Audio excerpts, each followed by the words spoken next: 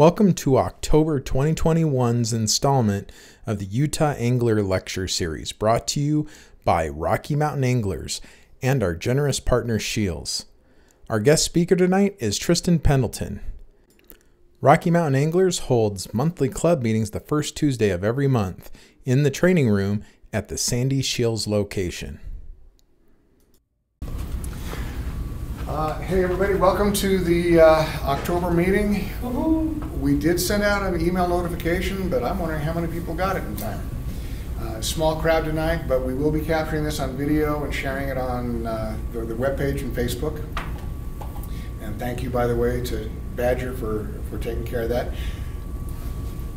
Speaker tonight is Triston Pendleton, who many of you will remember from the 2019 season of the fishing tournament, was the tournament champion that year. I was. Congratulations and thanks. And one of the most experienced fishermen around and successful. Fishes a variety of species, locations, travels a lot. We basically have asked him to tell us how he spent his summer vacation. Tell us his fishing stories, share his fishing photos, and we'll do some Q&A. So with that, thank you very much, Triston. We appreciate it. By the way, guys, thank Triston profusely. He had to change his work schedule in order to be here tonight because usually he's working nights starting at 7. So we really, really appreciate him being able to be here with us tonight. Thanks. You're welcome. Thank you. All right, I'm Triston. So we'll start. We could start, Badger. We could start on just the beginning of it. And then,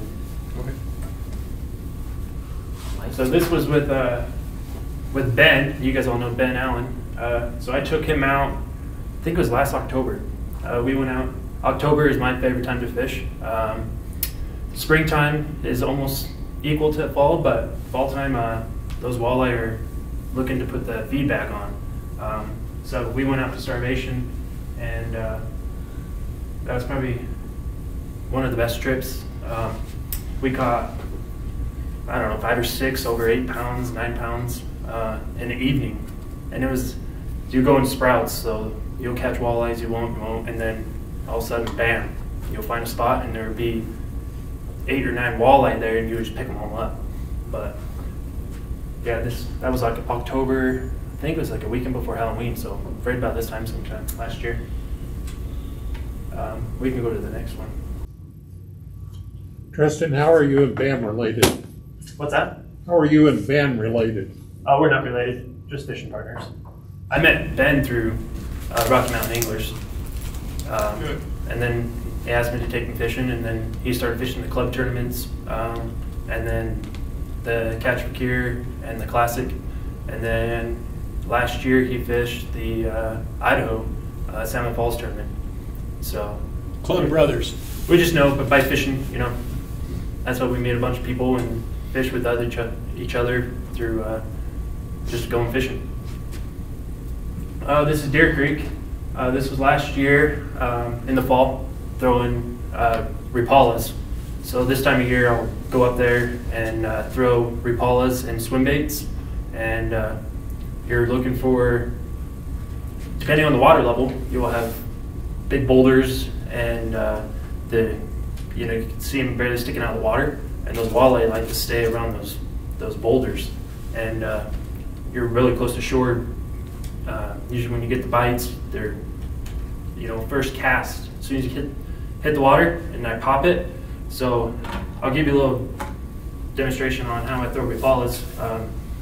So you throw the Rapala, and then as soon as it hits the water, I try to get to dive the deepest as you can. So I'll smack it like you're throwing a jerk bait, but I'm doing that to get it to dive down. Besides reeling, because you reel, you're pulling it, because most of those bites you get at the first 10 feet of the shoreline, because then our reservoirs all of a sudden it just drops off. It gets too deep, and those walleyes don't want to come up after them. So with the first 10 feet, I'm trying to get to dive the deepest, and then I work it really slow. And this night probably caught, I don't know, probably 30, 40 walleye, and this one was like 9.5 pounds. And I was throwing Rapalas, Berkeley, hard baits too. But this time of year, swim baits, Rapalas, any soft plastic baits. This was all after dark? Yeah, so I started in the evening and usually go up there about like 5 or 6 and then come off the water about 2, 3 in the morning. But yeah, usually that first 30, 40 minutes before dark, and then at Deer Creek I find about like midnight. Midnight to like 1 a.m. is another peak. You know, fish start biting again, and according on the moon, full moon, always fish the full moon. 3 days before and 3 days after, that's when I key on the full moon. When's the full moon this year? I'm not sure. It'll be in your lunar calendar that's in your newsletter. I'll resend it out tonight. There you go. We can go to the next one. And are you fishing the north end? I mean, Triston, are you fishing the north end? Let's see. We can go to that Deer Creek Deer Creek. on that Google Images. I'll fish all over, but I do start on certain. This time of year, this year will be a little bit different because how low it is, but it's going to be the same.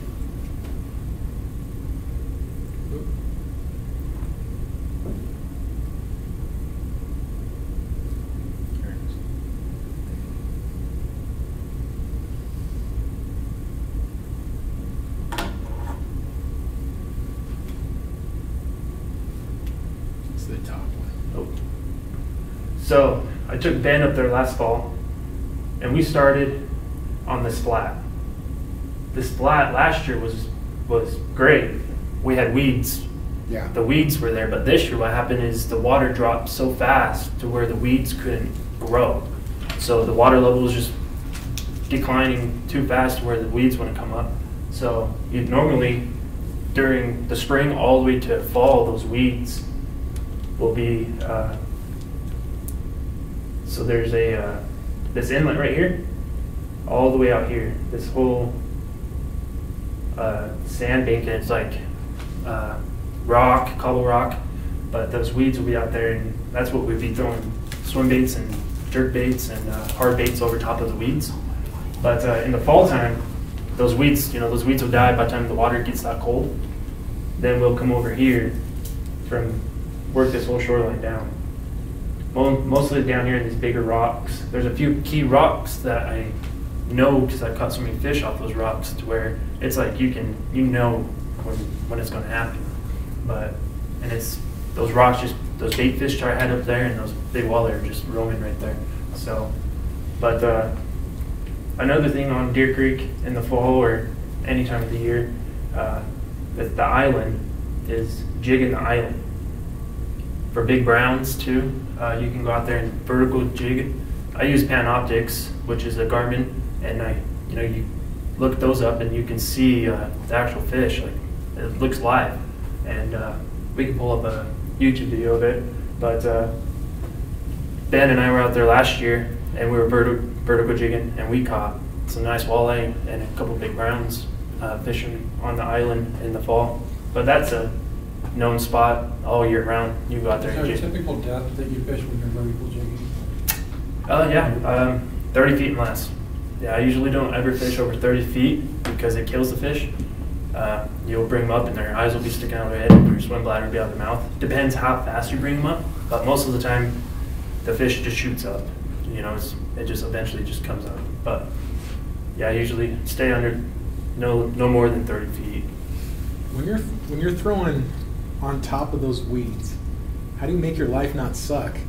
Because I try that and it's just like it's almost not worth it because I can't get around it. I don't know how to work it right. Are you grabbing weeds? Lots of weeds. Yeah. So the size of the bait. So if I'm fishing weeds where I know it's they're 3 feet, 4 feet under the water, the smaller the bell. So you want to throw a number 3, a number 4, a number 5, and it depends how fast you reel. So mostly I'm just throwing it over top of the weeds. And if you look at the weeds on a clear day, you see the pockets. There's just not weeds. The whole thing's not weeds. There's the channel. So you have the channel that comes in right here. That channel will come out, and then you also have the river. See that channel right there? Mm-hmm. So that continues all the way down. Okay. So that they're still in the lake. And so those weed lines come up to that on Charleston, right there, those weeds will come out. This whole thing will be full of weeds, but there's pockets. So I'll throw it past those pockets and then bring it over top, and those walleye will come out of the weeds, and then I can work it really hard. But that's usually when you get your bites. The Panoptix help you kind of target where those channels are? Oh yeah, even in the weeds, people think you can't see it through the weeds, but you can see the size of the fish, and you can see the fish in the weeds. So then it gives you an idea where to cast, and it tells you how far, 50 yards. Ben was pretty jealous of it when he talked about wanting to get one. Yeah, and Panoptix, actually, it's a good tool. They're expensive, but if you use it correctly, like we were fishing the Walleye Classic, and we're fishing the 5 top people were fishing right next to each other, and I can see those fish. So the first morning, Ben was boat 6, and I was boat 29, and I get to there and he's fishing the same spot. Well, I'm looking with my Panoptix, and I see 4 other people's boats, and I see all their baits going through the water, and I could see the fish behind their baits, and every time they set the hook, I knew they were going to get bit because I could see the fish and their baits. And so a few times I called it. They were 50 yards away from me. I'm like, you have 2 fish behind you, and I have it on a stick. Some guys like it on their trolling motor, but it just depends. If you're on spot lock, then your trolling motor is keeping in the wind. So, because your transducer hooks to your trolling motor, so I used a pole so I can spot lock, but then I can manually see what I want to see, and that's what I was looking. I was looking at their baits, and then I can see fish following their baits, and you can see them stacked up. So the spot that we were fishing on Starvation was a sand point, and those fish were eating crawdads and perch, but mostly probably crawdads on the sand bit on this point, and they were stacked up very, very close to the shore, to where I was having a hard time seeing them on the Panoptix, but I could see them up on it and cruising really shallow. And you had good wind, but as soon as the sun comes up, they pulled off, and then they started roaming, and everyone was 3 or 4 boats were fishing this point, and that's where maybe 3 boats placed at the Starvation Classic from that point, and then a couple different points. But see, we can go back to pictures. Here's Utah Lake in the spring. So this is probably, I think this was actually February. So my favorite time to fish Starvation or Utah Lake is as soon as the ice comes off. So the ice comes off, and that's when I do the best. After March, it's so hard to catch walleye at Utah Lake because of all the white bass. I have a hard time with the white bass and the catfish because you mostly trolling there, and you think bigger bait, that you won't catch those white bass, and that's not the key. Man, those white bass would just you'll catch them with those big baits. But this walleye was 12.5 pounds, almost 13 pounds. I think it was a shy just 13 pounds, and this came off of Bird Island. Is that where you fished, Bird Island? That was Bird Island, yeah.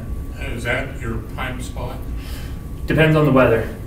Yeah, you got to be very careful out there, because we were out there and within 20 minutes we had 4-foot waves, and if you know Utah Lake, it's not very deep. Yeah. And then if you're on Bird Island, you have one side that's rock, cobble rock, and the other side is lava rock, and they're all different sizes.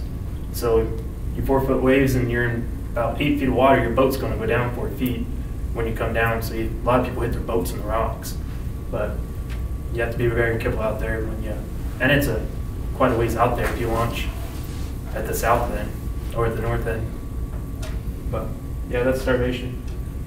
Where else do you fish at Starvation or at Utah? Or Utah Lake, sorry. I'll fish the inlets. Fish all Which the inlet? You have Linden, you have Provo, you have American Fork. We're over by that waste plant. There's a few other inlets over there, but it's just depending on the water level. So last year I couldn't fish it because the water level is so far away from those inlets to where you're just fishing just mud. There was no reeds or anything. But there's that other picture of that walleye.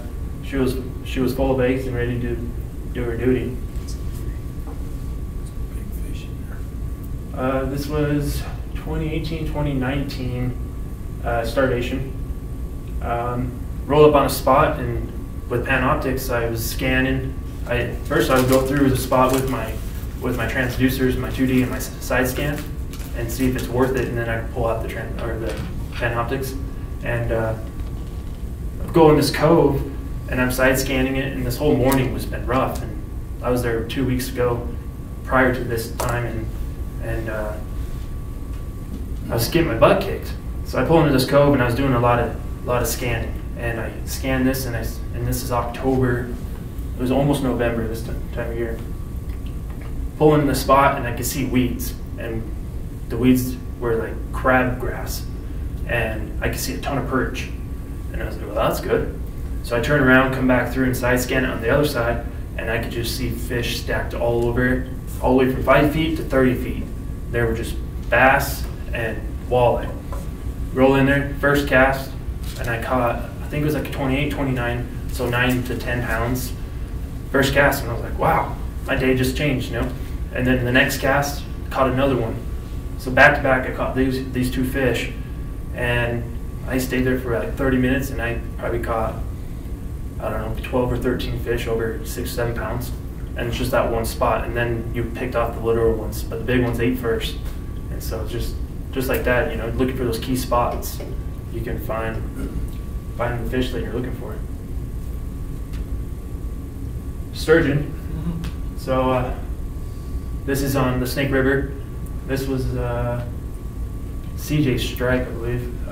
Took a buddy up, a good buddy that known for a long time. He always wanted to catch a sturgeon. Went up and caught him a 4 or 5 foot sturgeon. If you've never caught sturgeon, there's a ton of guides that do it, and I would recommend going sturgeon fishing. It's a hoot. Some largemouth at Deer Creek. I fished Deer Creek my whole life, and the last 2 to 3 years, the largemouth have really came back, or they've been there and I just never caught them. Not a bass fisherman, but try to be. And the last 2 years, the largemouth got some very nice largemouth out of Deer Creek. Triston, do you think it would be helpful if we pushed DWR to put some of their walleye fingerlings in Deer Creek, or would it overpopulate?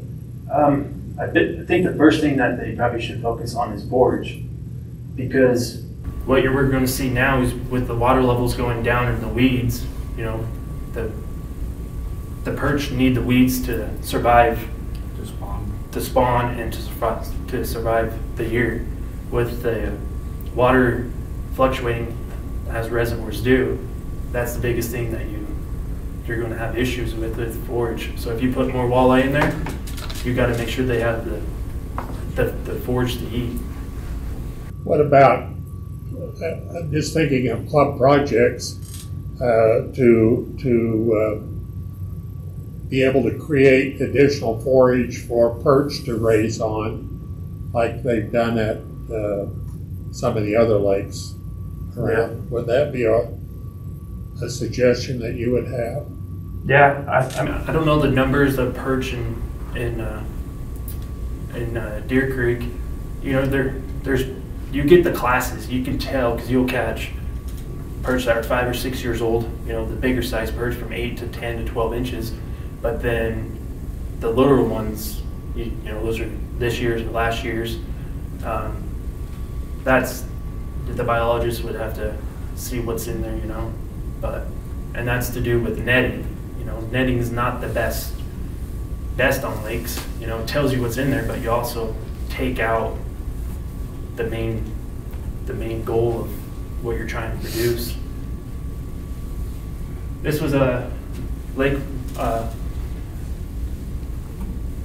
What was that lake? Lake McConaughy in Nebraska. So we were fishing at NWC up there, and this was pre-fishing, and that tournament, you couldn't catch any small fish. All you were catching was 8 to 12 pounders. That's all you could catch. Well, in this tournament, you only can have 2 over, but you can't cull. So as soon as you put a fish in your live well, that stays.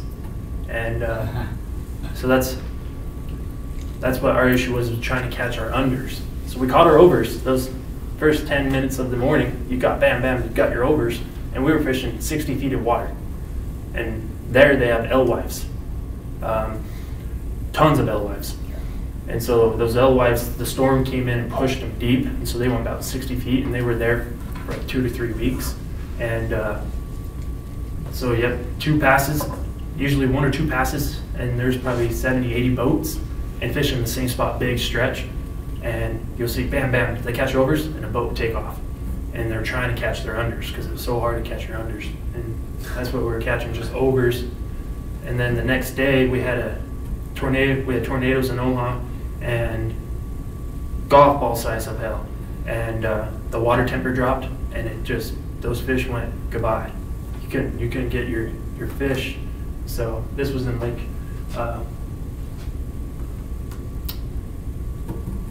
I just forgot the name of it, but that was on a tournament pre-fishing. See, this was Deer Creek. That's a Deer Creek night fishing again.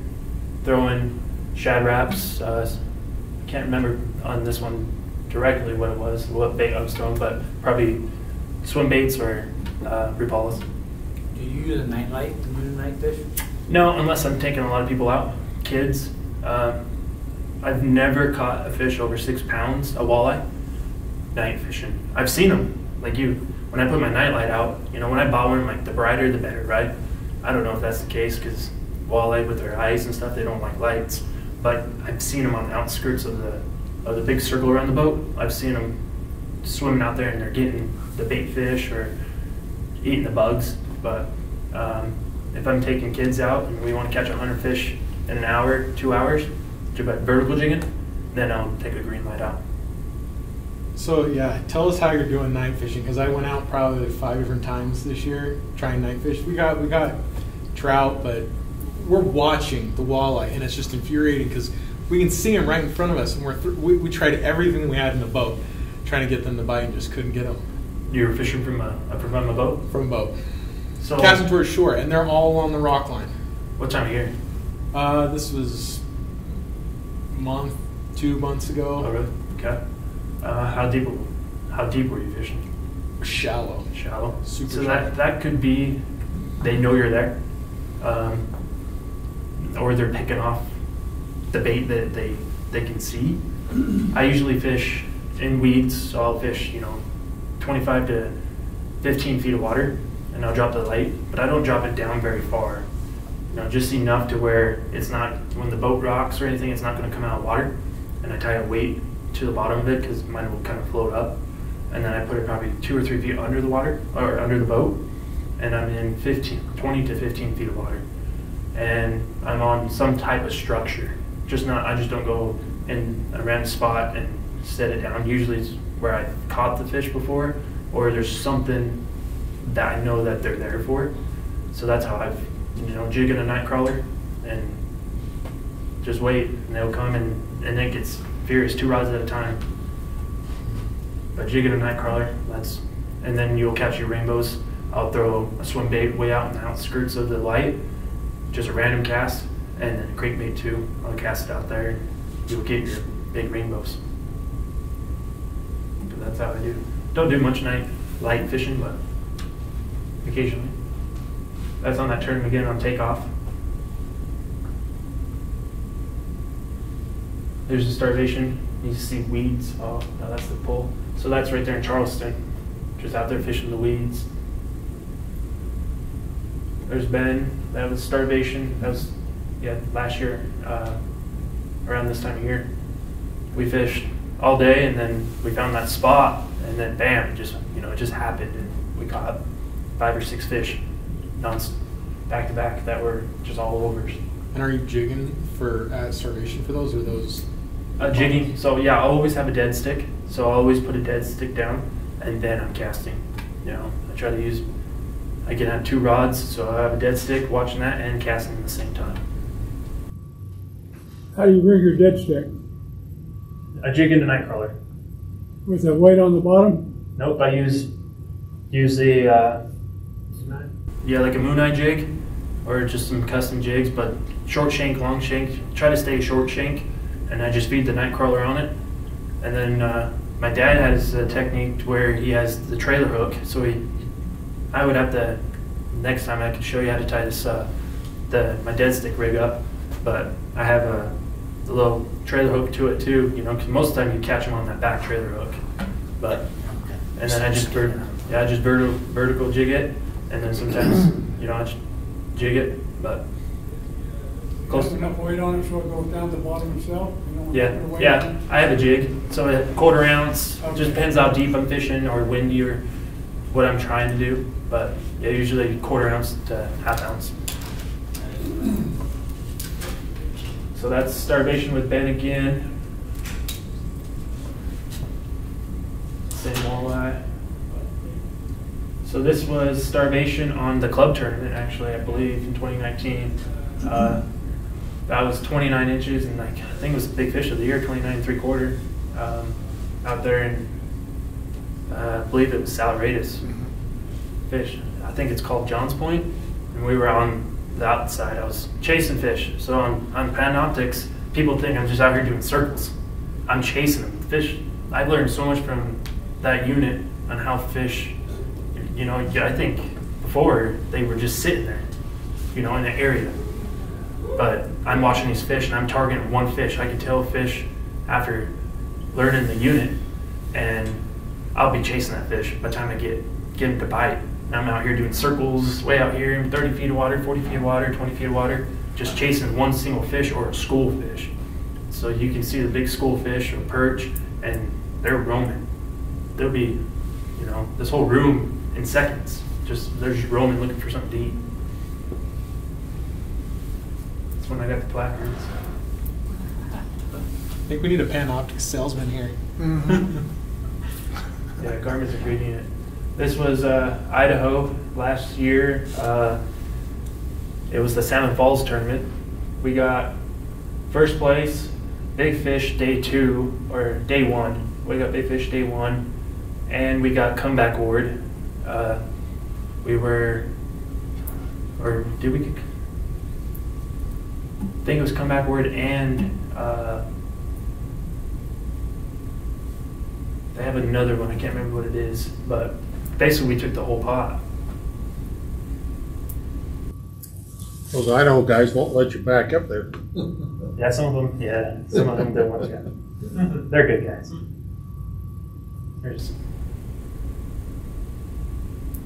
Always release the big fish. Here's my biggest smallie to date, just over 6 pounds. Where was that one? That was on the Snake River in Idaho, and it's not Lake McConaughy, Wilcott. And so it's on the Snake River. They dam certain sections of the river, and that's Wilcott. And that was probably October, I think. In the fall, that's when I try to get out the most and catch those big fish because they're trying to get ready for winter. Did you get a weight on it? How big was it? Just over 6 pounds. 6 pounds. Yeah. That's pretty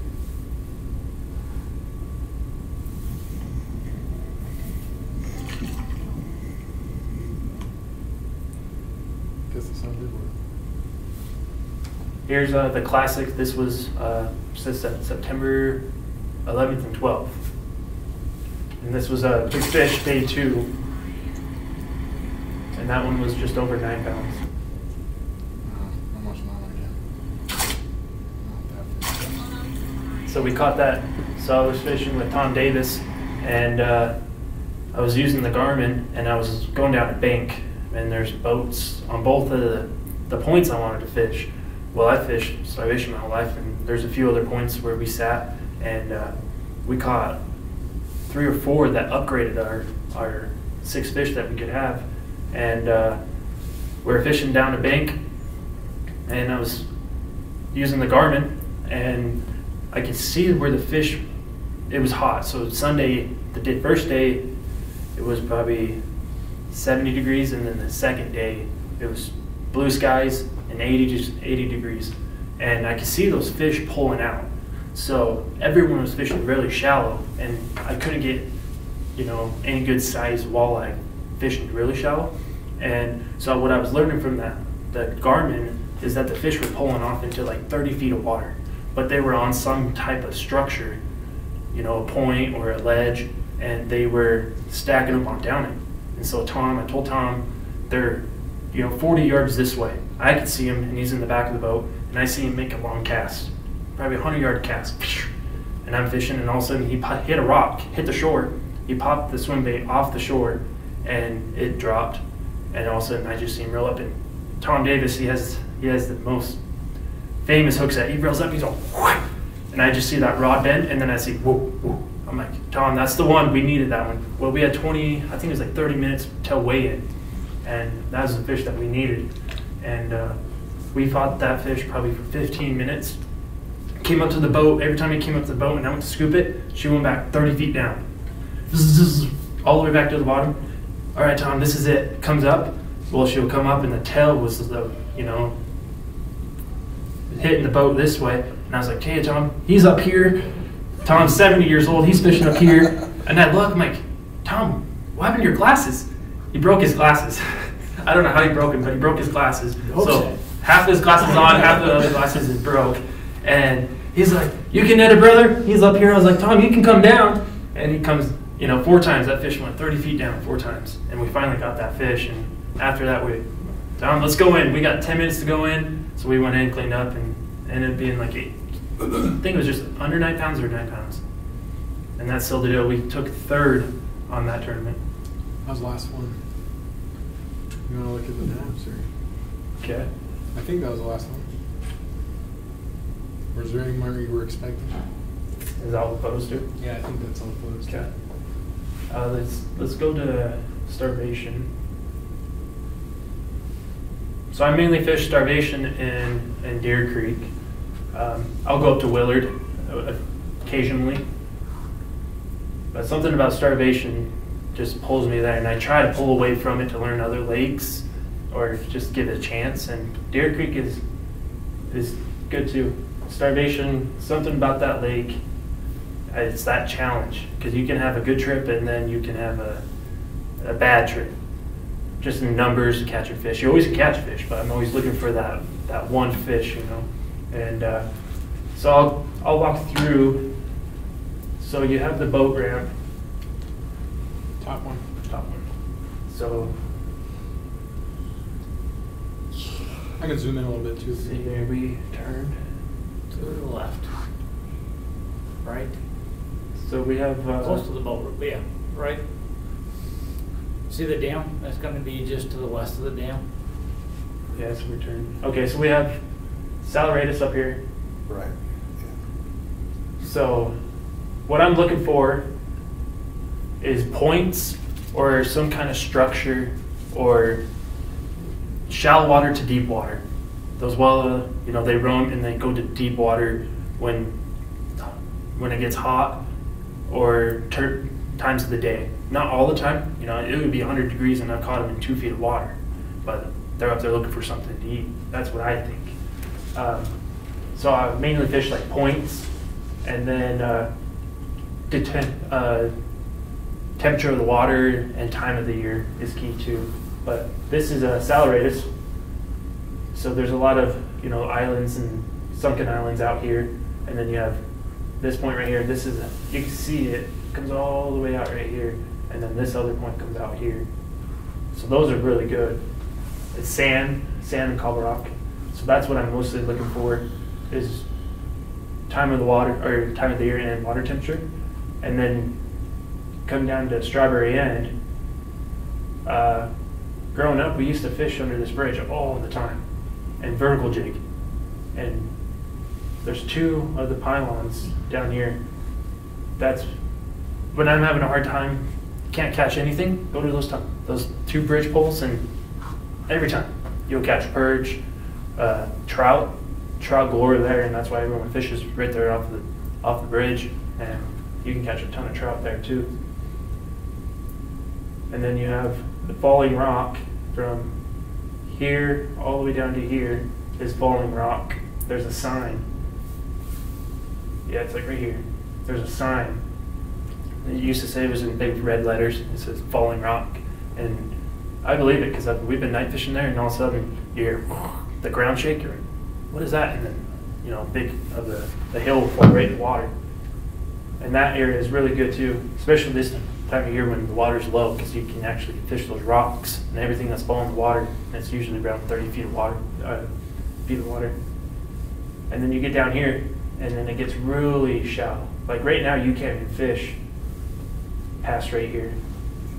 This is all out of water.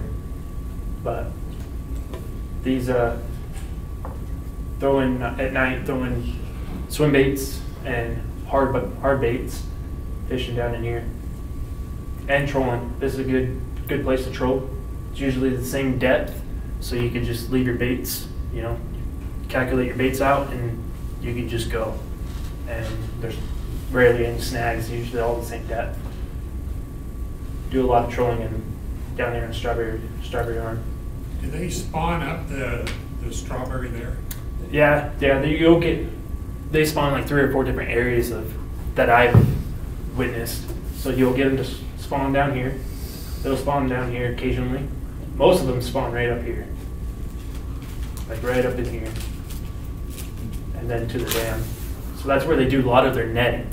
So they'll go.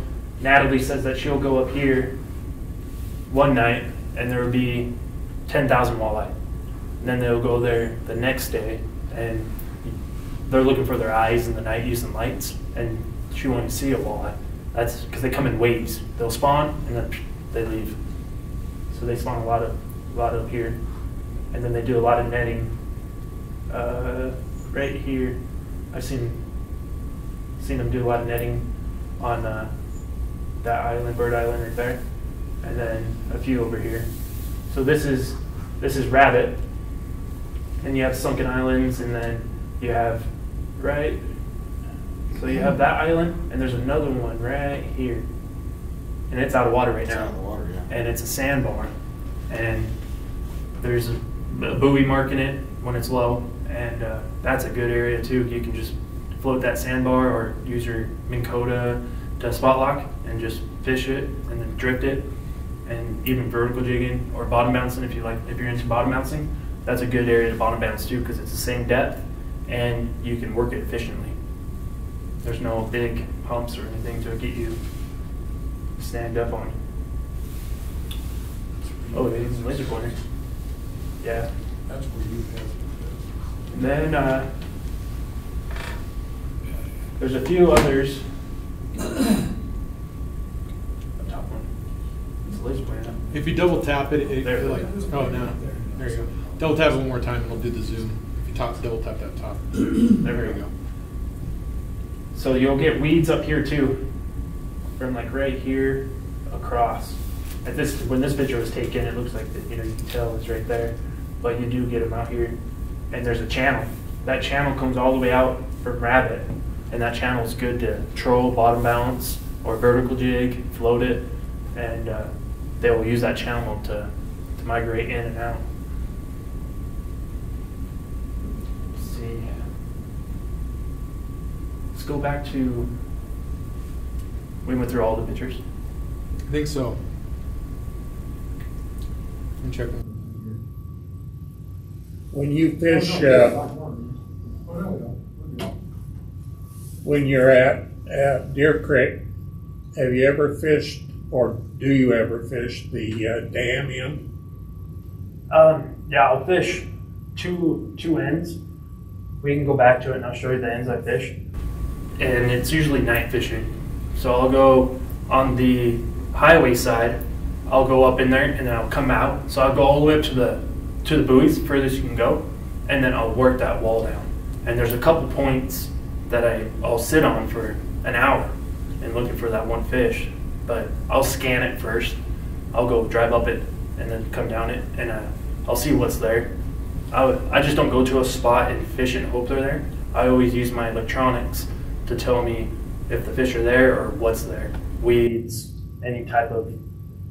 Are you spotting the walleye on something other than your Panoptix? Yeah, it's a Lowrance. So I have 2 Lowrance units, and I have my Lowrance up front. So that's my graph and my 2D.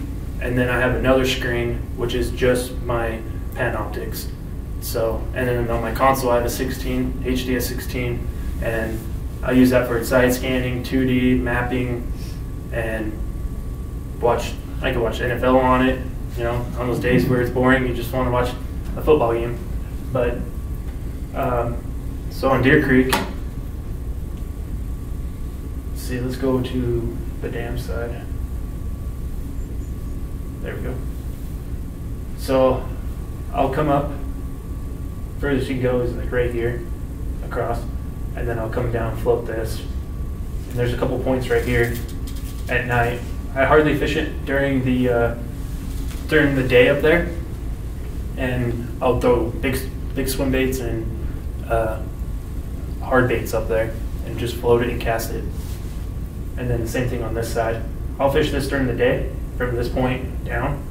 Catch a lot of smallies and largemouth on this, and this is like a good 12-foot, 14-foot slope, and the smallmouth are up there eating crawdads. How far from shore are you? From shore, I usually, I try to stay a cast length away.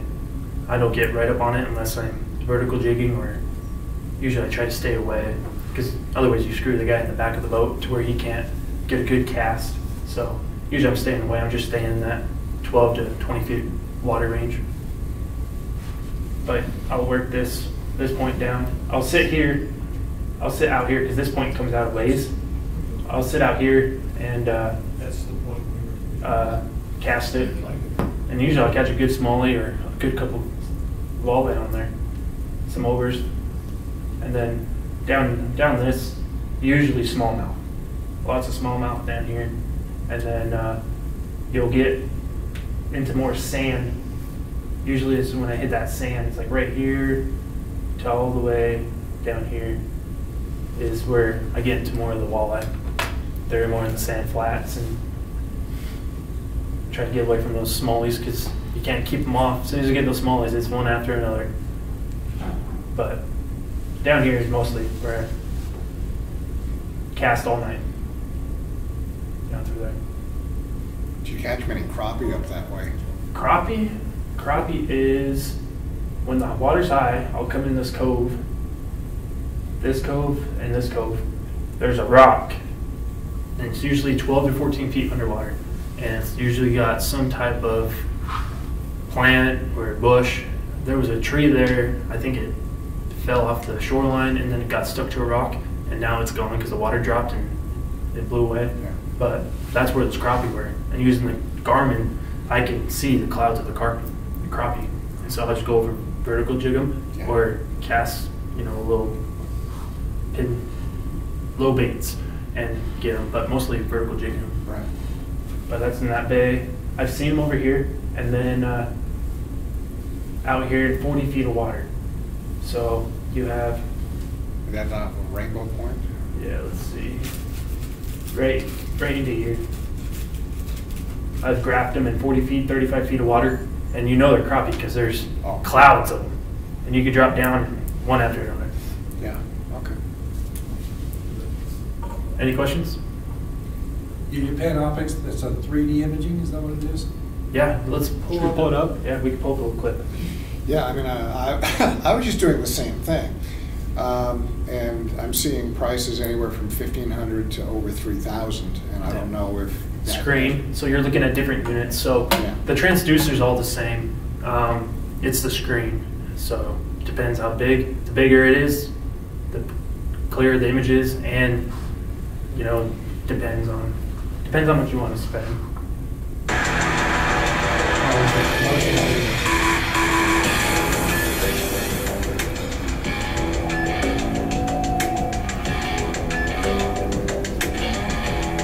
So you can see the dorsal fin.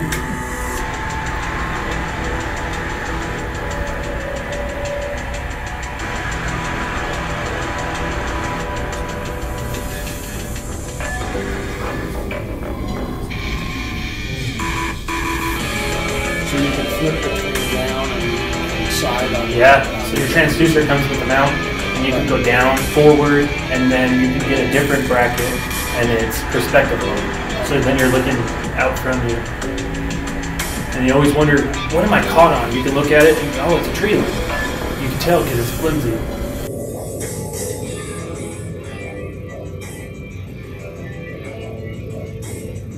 well, that was more high. Well, just a question. So I'm assuming it comes in with the transducer and an imaging unit and then a head unit? Yeah, so you'll buy the transducer box. So the unit is separate.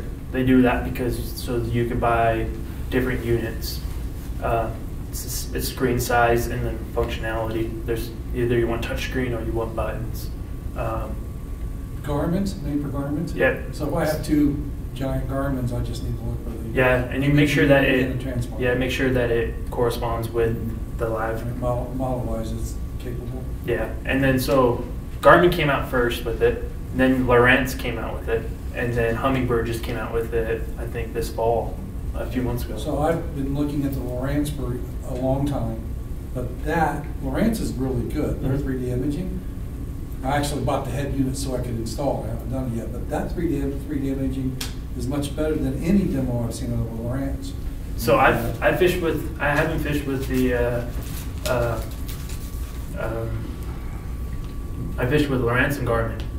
The Humminbird, I haven't been on a boat with it, but my buddy Jake has the Lowrance on his boat, and I've seen a few differences, but I haven't seen. To me, I can feel like I dial in the Garmin. Because every time I get on a different body of water, I adjust the settings. Because the color of the water, sediment, and how deep you're fishing, and what you can dial into your bait. So I can cast a bait 60, 70 feet and dial it the sensitivity in. You can do that with Lowrance, but I feel like the Garmin you can tweak a little bit more. Yeah, I've never seen a demo of the Lowrance, and I was heavily into it for a while. It showed you the dorsal thing. Yeah. You could see that clarity. Yeah, so, and especially when you're, so like I'll be casting the shoreline, I'll look, but then I'll turn it to that's why I have it on a pole. I'll turn it to my dead stick, so I never get surprised by that dead stick. I don't all of a sudden, oh, got a bite. I'm looking down and I can see a fish sneaking up on my night crawler or whatever I'm dead sticking, and I can tell he's coming up after it, so I can set my rod down and get ready. Never miss a fish, You can wait for them, you can see them, they're coming after it. Or if they're not interested, you can pick it up and you can jiggle it and bounce a little bit to get them to take it. I fish in extremely deep water. Does it work well for you in like 30 or 40? Oh, yeah. You're still getting a really clear image? Yeah, so usually 10 feet and deeper the better. When you get shallower, you have to turn your settings down a little bit, your sensitivity, because it's pinging so hard. Or you'll start seeing different objects, like it's returning false information, but you turn it down. But usually, 10 feet to 40 feet, no problem. I haven't used it in 80, 90 feet, but you usually, by the time I get that, because I set my settings into freshwater shallow, and by the time you get to like 30, 40 feet, you're out of your screen, so you would have to adjust it, but I'm not looking at anything that deep.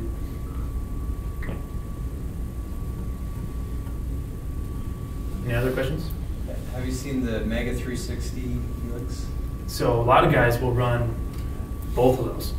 So 360 and either a live unit, and it's changes fishing. Yeah. Sometimes I get too dialed into it where it's like a video game. So sometimes it's nice to go out and turn the screens off and just fish. But yeah, those 360s, they're good units. So when sounds like you're using a lot of electronics. So when you're coming out onto the lake, beginning of the day, what's your go-to? What do you start with, and then how do you work down in your different tools and dial something in? So first thing I do is I get on the water, and first thing I'm looking at is temperature. So I dump the boat in, wait, guy park the truck. The units are on. I turn them on before I even get in the water, but I'm looking to see what that water temperature is. That's a bit. Every time I'm on there, I go into my settings, start my day. So I'll start my trails and start a new category for that day. So that way, I caught those fish. I can go back for tournaments. I'm thinking tournament mindset, and I'm like, all right, I caught that fish. What was the water temperature? Well, I put a pin on there. Every time I catch a fish I want to remember, I can push that, double click that button, and I can go back there and touch it, and it'll give me all the information. What the water temperature was, what time it was, and my trails. So that's how I plan my day. I get on there, look at the water temperature, and then I can start thinking where I want to go fish. So when you come back to them, you go based on water temperature. So you'll go back to the same days that the water temperature was the same and kind of see what was going on. Yeah, I try to. That's how I am. I like to know why were they there, what was the water temperature, and it just gives you an idea, and then you can sprout from that. You can hit a different area and chase in warmer water. So this time of year, I'm trying to find warmer water, or in the spring, I'm trying to find the warmer water, and that's usually where you'll find fish. You'll hit one part of the lake and it'll be 10 degrees cooler than this other side because the wind's blowing northeast. So that's why those electronics, they help you. It's water temperature data that you've previously, I only can remember so much by fishing, fish so much where you forget those small details, and so those help you.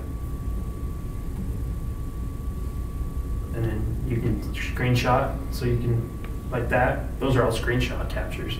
So you can do that and put it on an SD card and seeing weird stuff like been on rivers or lakes. Well, there's a trunk there, or there's a couch. I was wondering what that was. How much time do you spend like after you've gone fishing, you had a good day, like kind of analyzing some of the stuff that's on your that you pulled off your?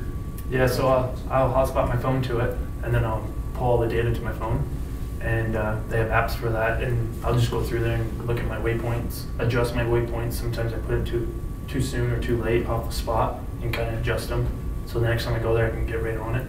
But usually every couple trips I'll pull the information off, but some trips I want to know why they were there,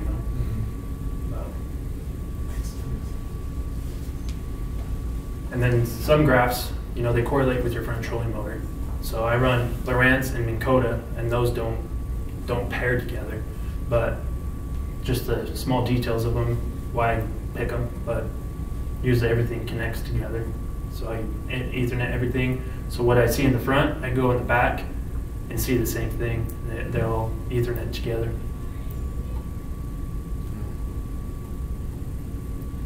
Could you talk about the type of line that you use and the weight? Yeah, so I'm a braid guy. So the sensitivity of the braid is the best. So I want to fail the bite, but I put a leader, always put a leader, unless I'm fishing a lake that's chocolate milk, then I won't put that leader. That leader is just so they don't see the braid, because they can see that braid. I've fished one rod, caught them on it, went to another rod that didn't have a leader on it. I'm like, I can't get a bite, and it's because they can see the line. That's what I think. It's the only difference there is. But so I'll fish 832 or there's a bunch of braids, different types of braids, but What weight do you use on 12 to 14 pound test. Yeah, and it depends. If I'm all my jigging rods, I use mono, 4 to 6 to 8 pound test mono for the just sensitivity and You using mono for your leader too, or fluorocarbon. Yep. So my leaders I use 14 to 16 pound tests, and I do that so that it's strong, but you kind of match the pound test to your braid.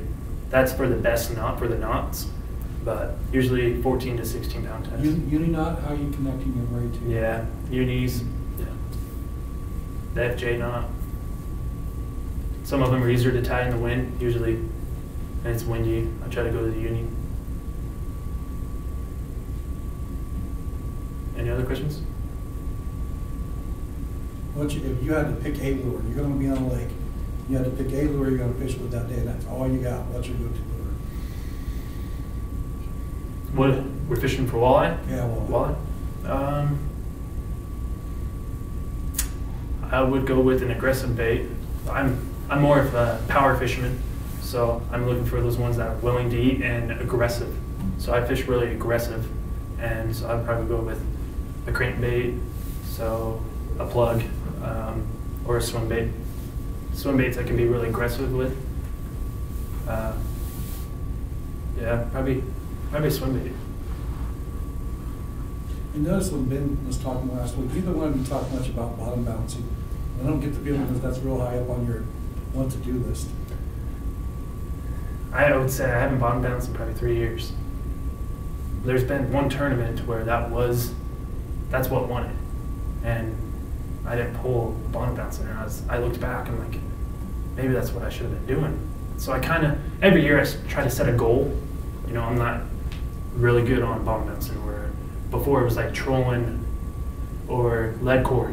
So every year I try to set a goal to get even a little bit better and faster, and you know, try to do, I think in like a guide mindset to where I'm trying to set up all these lines for customers. So I try to get good at every single thing or every presentation or species. But bottom bouncing catches a lot of fish. What's that? I said I get hung up a lot too. Yeah, you do. Yeah, yeah. You gotta. Those electronics would be key for bottom bouncing, because you gotta know when your contours are changing and you gotta reel up and drop down. Yeah. Keeps hooks out of your face if you have kids on the boat, though. Yeah. Yeah. Yeah. Okay. Anything else? Thank you. All right. Thank you. Thank you. That was awesome. Thank you. That was perfect.